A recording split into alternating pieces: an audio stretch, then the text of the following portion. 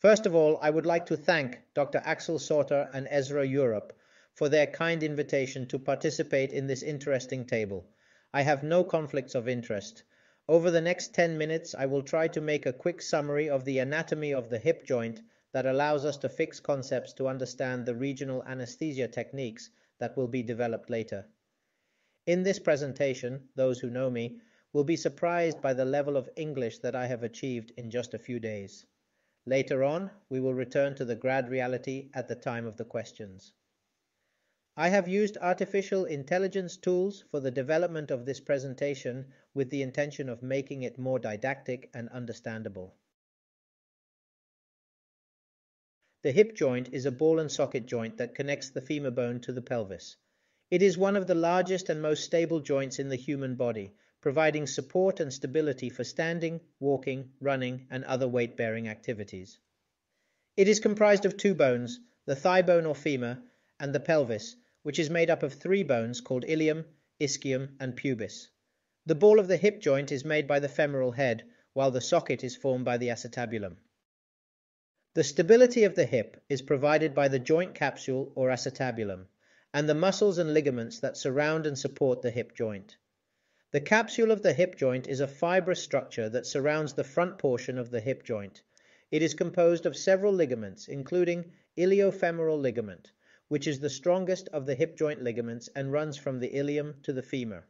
It helps to prevent hyperextension of the hip joint. The pubofemoral ligament runs from the pubis bone to the femur and helps to prevent excessive abduction and extension of the hip joint. The last one, the ischiofemoral ligament, runs from the ischium bone to the femur and helps to prevent excessive internal rotation of the hip joint. The sensory fibers in the ligaments that form the joint capsule of the hip play an essential role in providing proprioceptive and nociceptive information to the central nervous system, which is critical for maintaining joint stability and avoiding injury. The hip joint capsule has the most nociceptive, pain-sensitive fibers in its anterior and inferior regions. This is because these regions are under the greatest amount of tension during movements that involve hip flexion and adduction. In contrast, the posterior region of the hip joint capsule has fewer nociceptive fibers, as it is subjected to less tension during hip movements. However, it's important to note that the distribution of nociceptive fibers within the hip joint capsule can vary between individuals and can also change depending on the presence of pathology or injury. Although there are many muscles involved in hip flexion, extension, and rotation, from an anesthetic point of view, the psoas major and minor, iliacus, quadratus, lumborum, and quadratus femoris muscles are the ones we should always keep in mind in order to understand and perform the different regional anesthetic techniques. The hip joint is mainly supplied by the medial and lateral circumflex femoral arteries, which are branches of the deep femoral artery. These arteries provide the majority of the blood supply to the femoral head and neck.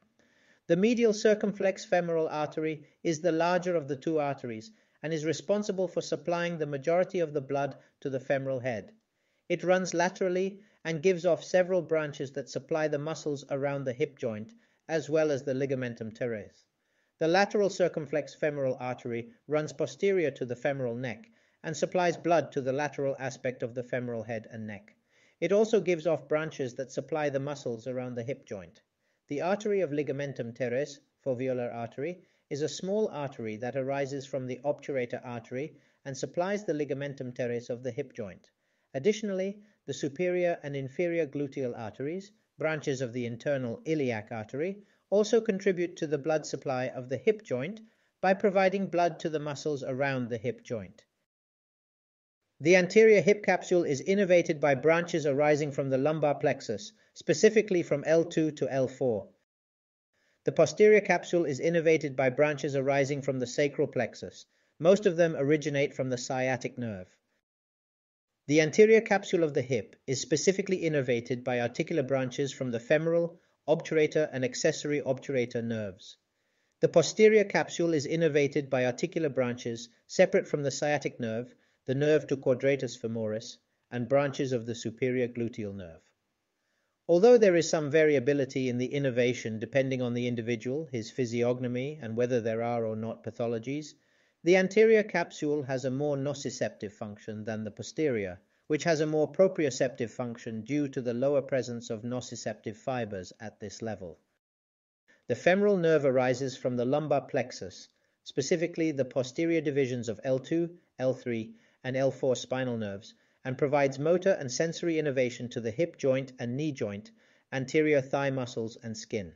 The intrapelvic pathway of the femoral nerve involves its descent along the psoas muscle and passage under the inguinal ligament before entering the anterior compartment of the thigh. The most recent articles describe articular branches that descend to the articular capsule and that separate from the nerve itself shortly after its formation. At the inguinal level, these articular branches would be situated below the psoas muscle and its tendon. The articular branches of the obturator nerve arise from the common obturator nerve, the anterior or posterior divisions of the nerve, most frequently the posterior one, and supply the hip joint capsule along the inferior and superior borders of the acetabulum. These branches also provide motor innervation to the hip joint through the obturator externus muscle.